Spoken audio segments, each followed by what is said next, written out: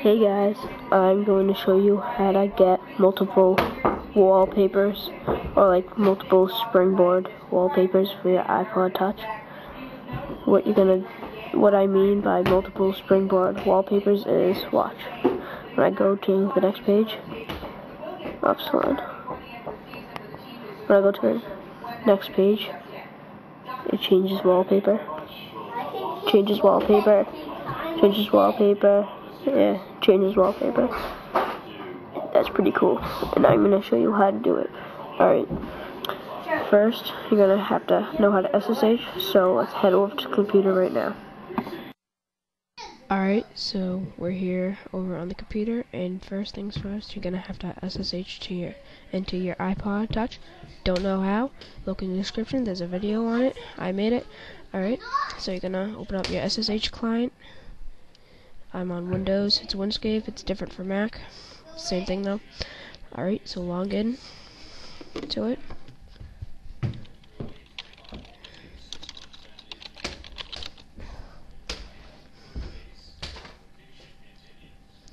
One second. Alright, so once you're over here, you're gonna want to go back once. Then go all the way down. So you're at private var. You want to go down to stash, go into themes dot xxxxx. It can be whatever, themes dot whatever. Just click on themes dot whatever. They're all different numbers for you. Then, alright, then we have all our themes here. That's in Winterboard right now. Okay, there's gonna be a link in the description for this. You're gonna want to download this file. It's called MultWallpapers.zip. Alright, if you don't know how to use Mega Upload, you just type in the letters right there, click download file, then select free download, and download it. It's a very small file, so it's not going to take long at all. Okay, so once you're done with that, you are going to have this file, multiple wallpapers. Open it up.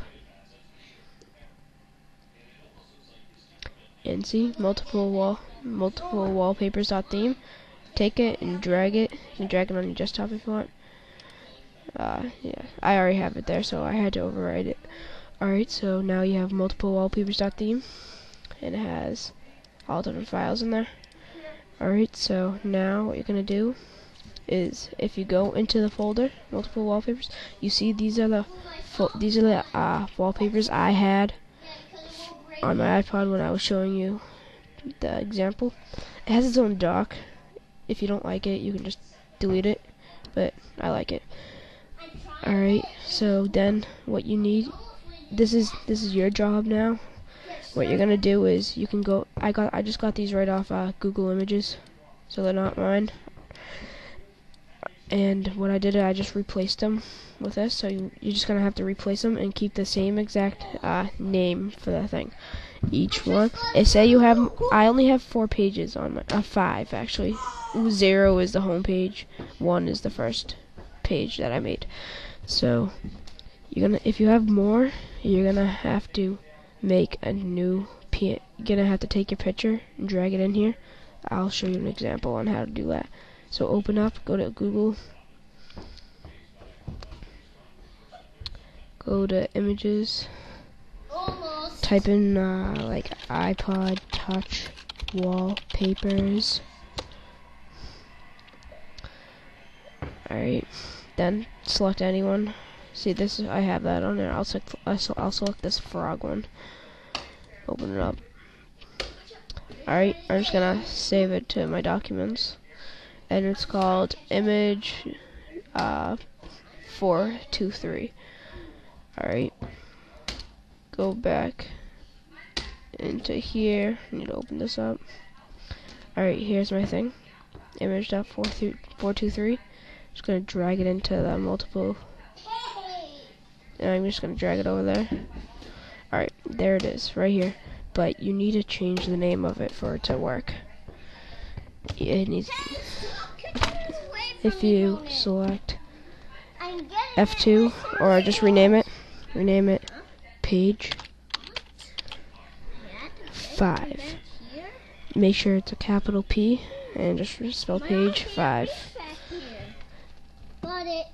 Alright, and it needs to be a PNG. Alright, so once that's done, and if you change the file extension, if you get this, yeah, you need to get this. Are you sure you want to change it? If you don't get that, go like this. Go to Tools, Folder Options, View, go down and you're gonna want to click on you want to uncheck hide extensions for known file types. If you uncheck that, you're gonna get that message, okay? So you want it to be page5.png. That won't show up on mine because I really don't have an extra page, but I'll work it out with you guys. Alright, so I added that. Now go back to SSHing, and as you can see right here, MultWallpapers.zip. Just gonna drag that. Hold on. Gonna scroll to the bottom. MultWallpapers. Click that. Drag it into the free space down at the bottom. Copy. Hold on. I think I'm gonna have to reconnect this. Oh no, it's working. Alright, so there we go. Right. Where is it? MultWallpapers.theme. Alright, now you're gonna have to head back down to your iPod Touch and I'll meet you there. Alright, so now we're back over to our iPod Touch. You're just gonna wanna open up Winterboard real quick. Alright, open up Winterboard, and if you go down, no, it's right at the top there. MultWallpapers. Select that, so you have the check now. Alright, so go into your thing. Alright, now you have it. See, you have all the multiple wallpapers. And yeah, the 5th one I created, I think this will work if I go like this. Create a new page. Yeah, see? I should create a new page with my icon. And there we go, we got that frog that I edited. Alright, there you go, guys. Thanks for watching. Edit the images if you want. You can keep it the way I have it. Alright, have a nice day and subscribe. Hope you enjoyed the video. Bye.